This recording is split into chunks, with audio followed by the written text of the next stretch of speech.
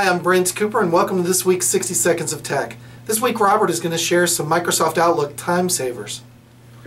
Hi, I'm Robert Thompson, VCIO here at CForward. Have you ever been caught up in an annoying reply all email conversations? With Microsoft Office 365, you can stop seeing these email threads by simply right-clicking on the message and selecting Ignore.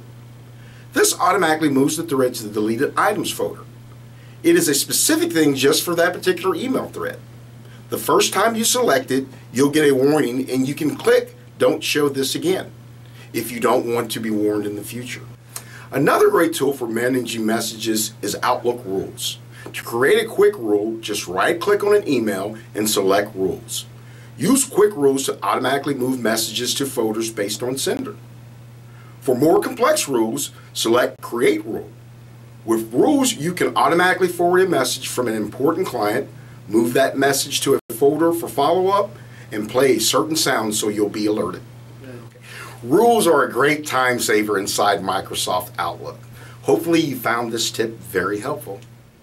Thanks for watching. As always, if you have any questions or if you need any help with your computer network needs, just give us a call or email us at support@cforward.com. CForward. We make it all work together.